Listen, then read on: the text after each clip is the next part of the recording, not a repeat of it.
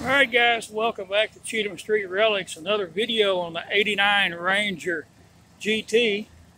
I did a video, I don't know, a week or so ago, probably a week ago, and I was talking about the intermittent engine tap that it had, which is a lifter. I can hear it now. It'll do it for a minute and then it'll quit. It'll do it and it'll quit. When I get the oil changed, I'm going to put some oil additive in it and see if it kind of helps it out a little bit, but I don't know, guys. It is what it is. I can hear it over there ticking now. It'll tick for a second, then it'll quit. It'll tick a little bit, and it'll quit. I even see a little smoke or steam coming out the tailpipe. It ain't good, guys. It's a 35-year-old truck, so what are we going to do? Original 2.9-liter V6. Original transmission. It's an automatic transmission. It's the A4LD.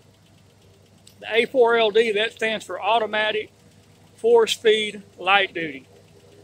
So, when I was doing that video talking about the lifter tap, which she's tapping pretty good right now, just sitting there, I noticed it dripping transmission fluid underneath it. So I brought it down here to my mechanic, down here in Huntington, Tennessee. You see it right here.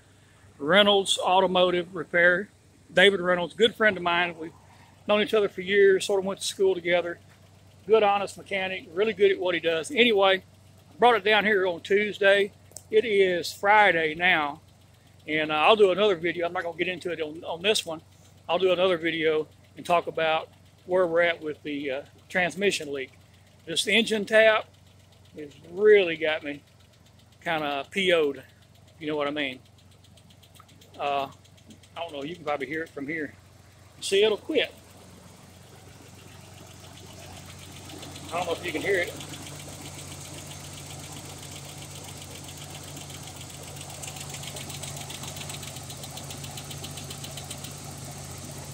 It'll get quiet.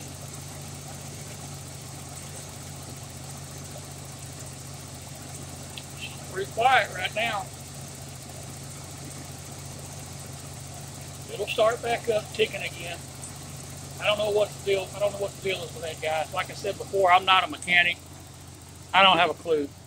But what I'm doing right now, guys, why I've got it sitting there running is I'm letting it warm up, and I'm going to check the transmission fluid level. And you got to check the transmission fluid level. When you check that, you check it with it warm, because the transmission fluid, it expands as it gets warm. It expands as it gets warm, and so you always want to check it when the vehicle's warm. So I'm going to let it run a few minutes and warm up, and we'll check it. I don't know how long this thing's been leaking, guys. See, I got the Buick out today. I don't know how long this thing's been leaking. I just noticed it, you know, when I did that video, and then brought it down here, like I said, last Tuesday. But I'm going to check the fluid level. I'll give it just a couple more minutes to warm up a little bit. I don't know how long you should let it run. I'm thinking 5 or 10 minutes should warm it up decently. The engine is just running like a sewing machine right now. Nice and quiet. Not tapping at all at the moment, but like I said, guys, intermittently it'll start tapping. I'm going to try some engine oil treatment, maybe some Lucas or something, and see what that does with it, guys. At this point in time, you know, I love the little truck. I've said that a million times. I'm just trying to keep it going, you know. Keep it running, keep it going. I don't drive it long distances. I keep it close to home. It's not a daily driver by any stretch of the imagination. I drive it, you know, maybe 2 or 3 times a month sometimes, not that, but so I don't drive it a whole lot. See, it's got pretty good rubber on it still. A little spider on the tire. The Eagle alloy polished aluminum wheels. They need to be polished. Good tires. The front tires are dipped out, and I think they're probably starting to dry crack, all of them. They've been on there a while. Like I said, they don't get driven that often. And I said before, the front end suspension on this truck is a whole other issue. It's got a lot of rust under it. I may talk about that in another video as well, but the suspension, that's another issue there. So it's just a Ford Ranger GT MP. I should call it the Ranger MP, Money Pit. About spending money on this truck all the time. But let me see if it's, I think it's probably, it's been running about 8 or 9, 10 minutes or so. I don't know. But we'll check. I'll see if I can do this. I don't have my little tripod. But we'll pull it out. I got me a tissue here. There's your trans fluid dipstick right there. So we'll pull it out. By the way, guys, there's your, on this 2.9, there's your oil. There's your oil dipstick there. Of course, you know, guys, I know you guys already know this, but like I said, you check the transmission fluid with the engine warm, with the vehicle warmed up, because that fluid expands, and you'll get a more true level reading if it's warmed up. Now, the engine oil is kind of the opposite. You don't want the engine to be hot when you check it. You want to, if you've been driving it, you want to take it home, shut it off, and let it cool down just a little bit, and then check it, because that gives the oil time to run back down in the pan and get a true reading. So you want it warmed up for the transmission fluid level check, and you want it cooled down for the oil level check. That's my non-mechanic being butt tip today. That one's kind of loud. That's a little loud. All right, guys. Not ticking too bad. It's about normal now. So that's normal right there, what you're hearing for a 2.9.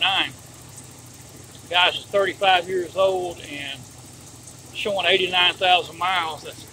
I'm sure that's a 189,000. So, all right, guys, quit delaying. Let's pull her out and see where we're at here.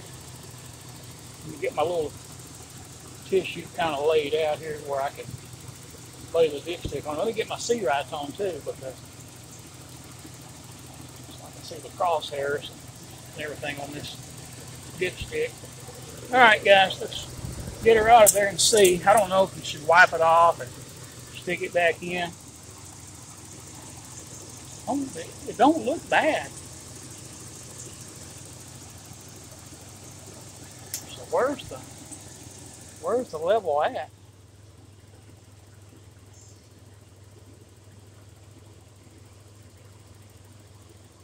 I don't see. Hard to see where it stops and starts.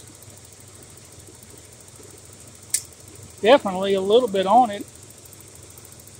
I don't think it's up in the crosshairs. Let me set you down here for just a second, guys. I'll try to get you where it ain't.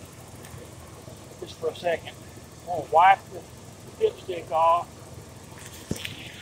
We're going to stick her back in there. And pull it out one more time.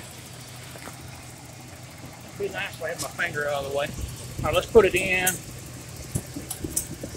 Do it one more time. Look at that damn dust, boy. Oh yeah. So she is low. You can see it's down to that first red mark or first dot right there. It's not in the crosshair, so it is low. I will have to add some to it, obviously. So yeah, she's low. She's low.